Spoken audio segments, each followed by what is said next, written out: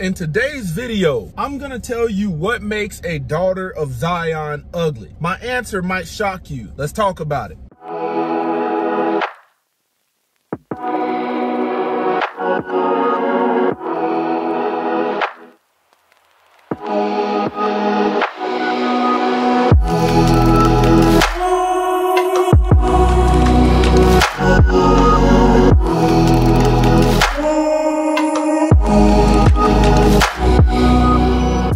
All praise to the Most High Yah Shalom. Thank you for tuning in to another righteous, spirit-filled episode.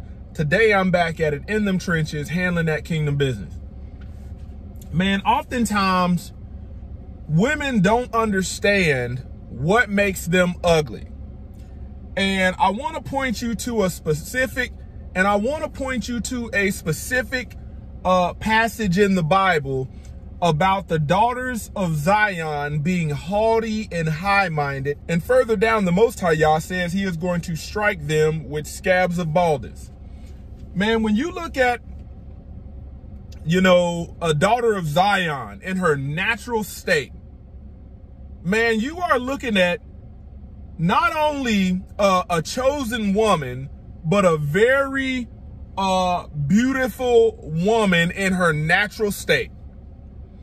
Just the way the Most High Yah made her in her natural state. Okay? What makes the daughters of Zion ugly is, disclaimer, chances are, if you're a woman, you may not like this. Men have been telling the daughters of Zion, black women, that they prefer them natural. They prefer them natural. The men who marry daughters of Zion prefer them natural. Man, a woman's processing of logic is very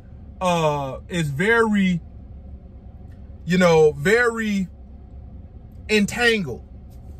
Meaning she's not able to process the logic of a man that will commit to her and process that information and gain understanding.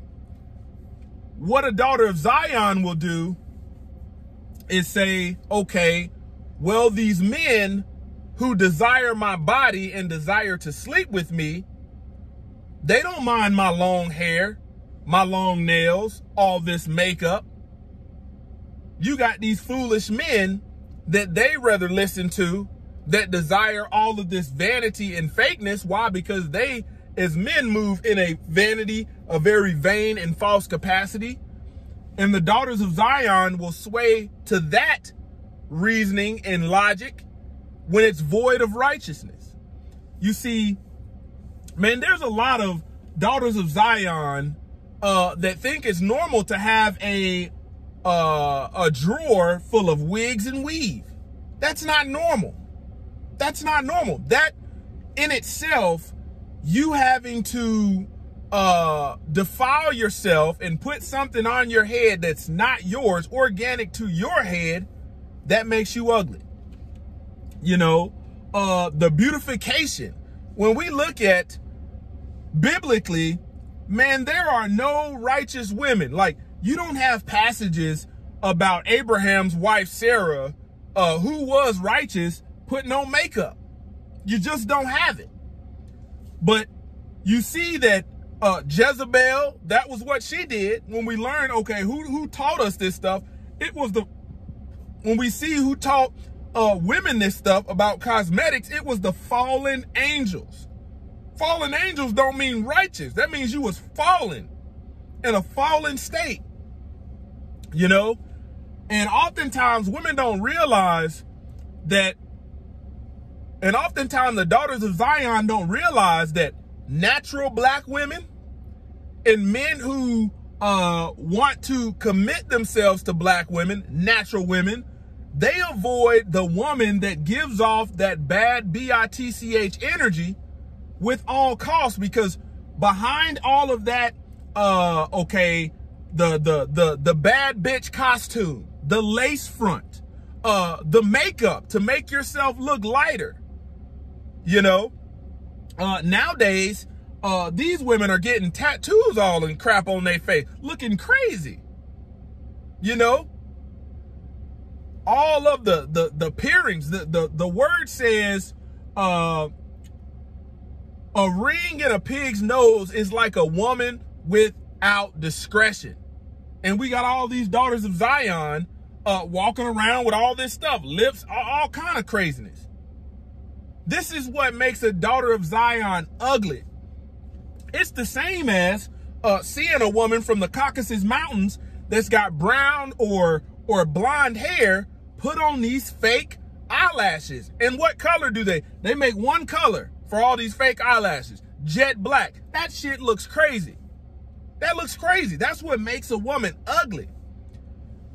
When a daughter of Zion is moving in that bad bitch costume, you're not going to get genuine confidence. You're going to get confidence that's rooted in being false and fake. And then that confidence, because it is deceitful, is going to warrant a lot of attitude, a lot of uncooperativeness, a lot of unsubmissiveness, you know, gonna warrant them moving in a masculine spirit because they have to try to defend their fakeness, their falseness. You see what I'm saying? See, it is sickening to see these women, all facets of women, you know, put on these doggone, the rest of your hair. You know, Most High Yah gave women beautiful eyelashes as it is, straight out. But you spend your money, like women work to be vain. A lot of these independent women work to be vain. You work in good jobs, going to get degrees, all of that, so you can buy more expensive wigs, vanity. Buy eyelashes that somebody has to put on. Fake eyelashes. David said, I hate every false way. You know, now, the bad bitch costume, you got to have these long nails. They got to be, have all the diamonds and all the rhinestones on them. Man, that stuff, when you see these women with these long nails, watch how they talk. All of it, like, who the hell want to deal with that? Who the heck wants to deal with that? That's where the physical ugliness of daughters of Zion that move fake. It's not the daughters of Zion are ugly naturally. No, hell no. We have some beautiful women. Beautiful women. It's all the stuff that you do to yourself to try to fit in to a world that already, you know, is going to persecute you. And that comes from the book because you are daughters of Zion. Rather than taking the guidance of men that actually want to commit to daughters of Zion, when a man calls you fake false because you move in a fake false capacity, what do? You say, well, he probably likes white women. He's probably gay, probably homosexual, probably got a little dick. Like, that's how your logic plays out. When somebody corrects you in order so you can no longer defile yourself, you know, then there's insult. But I'm telling you, man, there's a lot of men out there that have daughters of Zion that would wish that their women would get rid of these doggone wig boxes, these weave drawers, all of this stuff. You got to look at a woman that can simply put on some lotion, maybe a little lip gloss, you know, do her own hair, that can just go out into the world and truly be confident. That's a confident woman. That woman is, you're generally going to find a more submissive, modest, meek spirit in a woman like that, because she's setting herself apart from the worldly daughters of Zion, the worldly women. See, in a daughter of Zion's mind that's fake and false, she will say, okay, well, this is a natural weave. This is a natural wig.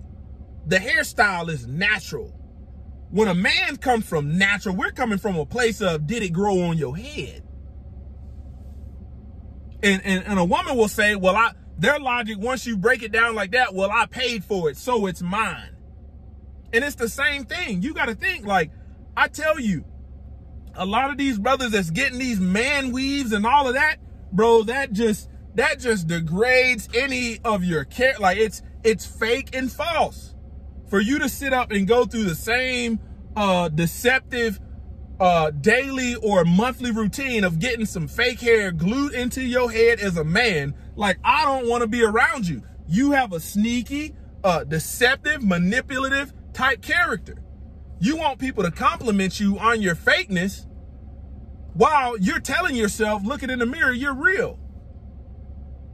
I'm telling you, daughters of Zion, see, I'm wise enough to let you sit out there and suffer. I'll educate you from a distance. You see what I'm saying? All of that, all in your face and hoorah and want to step toe to toe to a man. Hey, that ain't going to work when you are going against the will of the Most High Yah. Man, another thing that makes a daughter of Zion ugly, physically and spiritually. Not only are you moving in this bad bitch image, this bad bitch costume, but here's what comes along with that. When you defile yourself to a point like a lot of the haughty and high-minded daughters of Zion have done, guess what? You're quick to have all these babies, but you're slow to marry. You prioritize having all these babies, but you don't want to damn marry. You are going against the will of Yah when he says, I will have that the younger women marry, bear children, guide the house, give the adversary no occasion to speak reproachfully.